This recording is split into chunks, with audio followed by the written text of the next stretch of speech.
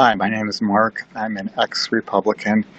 I voted for Donald Trump in 2016 primarily because I didn't want to see Hillary Clinton become president. I think all along I was very skeptical of him. It was more of a comedy show to watch him in the debates and as he spoke and about how only he could fix the economy and only he would give us everything and blah blah blah. It seemed like he was going to start out on the right track. He wasn't going to go after Hillary for some past crimes, and his speech at his inauguration was halfway decent, but it just went downhill from there. And at that point, I realized it was a mistake.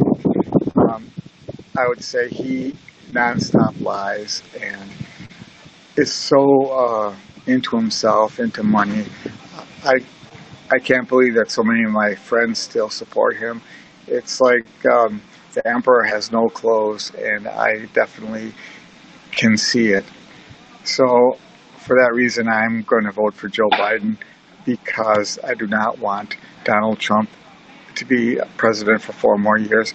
Joe Biden, he'll do a fine job, and that's it.